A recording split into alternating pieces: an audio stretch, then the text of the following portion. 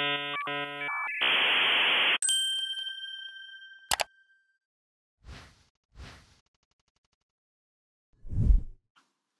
y'all, I'm Anita, and today I'll be teaching you how to get engaged at your hackathon. To introduce myself, I am the outgoing co-president for NW+, the team behind NW Hacks, Command F, and UBC Local Hack Day here in Vancouver, BC, Canada. If you remember me from last year, I did a lightning talk on documentation, and you can check it out on the short link here. Here's a picture of my beautiful team. So I hope you didn't think we were actually putting a ring on it at your hackathon, although nobody's stopping you. But for now, let's go over what engagement is with respect to hackathons. Engagement is the degree of which attendees are captivated by and participating in your event. Sure, letting attendees hack and eat free food is important, but what happens outside of the hacking can make a huge difference on how attendees experience and take away from the event. We like to call this hacker experience. Since hackathons are quite literally 24-hour coding competitions, the first thing we want from good engagement is to provide opportunities for hackers to take their mind off coding and de-stress. As we welcome a huge variety of people from different backgrounds and skill levels, it's important that our initiatives create a welcoming and inclusive environment. And for people to want to come back to your hackathon next year, you want to give them experiences to remember. So in short, good engagement should be easy for hackers to participate in, have variety, and are fun. And now go over some examples of initiatives that NW+ introduced to enhance the hacker experience at our events. Workshops at hackathons are usually about learning tech and tools, but you can actually make these as diverse as you want, both in skill level and content. For example, we've hosted workshops on professional development, resume reviewing, self-defense, and even one on a cappella, hosted by yours truly. A problem we used to have in our events was that hackers would never check the Slack workspace for announcements. So we introduced a thing called Slack Contest to solve that.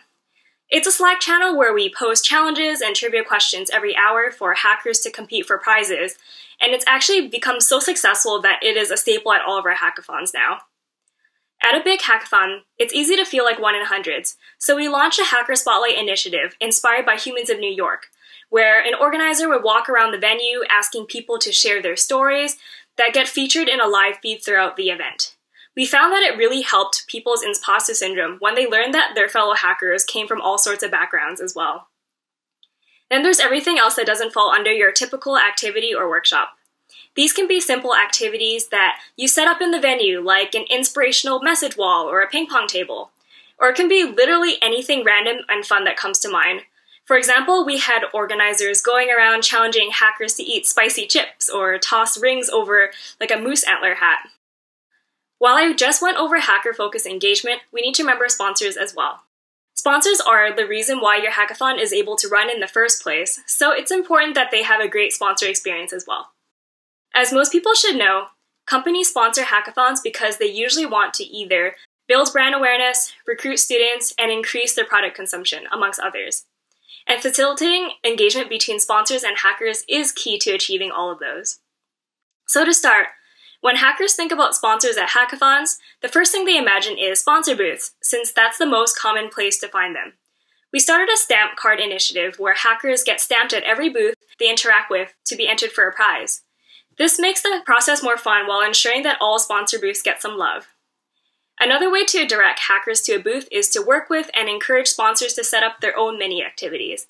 In the past, this has included their own photo booth, paper plane flying contest, Jenga station, and even a Smash tournament.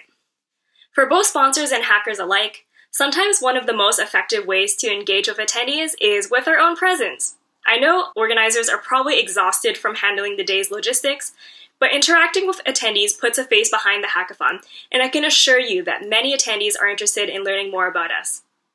This includes personally delivering snacks, starting conversations, or even making dance TikToks with them. So now that you have all these ideas, ways to measure and quantify the hacker experience at your event can include things like event attrition, activity and workshop attendance, number of projects submitted, amongst others on this list. And to repeat, good engagement initiatives should be easy to participate in, have variety, and are fun. You already did a great job marketing and getting your target check-ins for your hackathon, but now we need engagement for attendees to stay, enjoy every bit of the weekend, and leave your event excited to tell all their friends and be ready for the next event you host. Hacker experience sets apart a great hackathon from a good one. And with that, Let's get engaged. Thanks for listening to my talk. If you want to chat more about all things engagement, feel free to connect with me on LinkedIn, email, or Medium, or check out NW Plus's events for this year. I promise they'll be a blast. Thank you!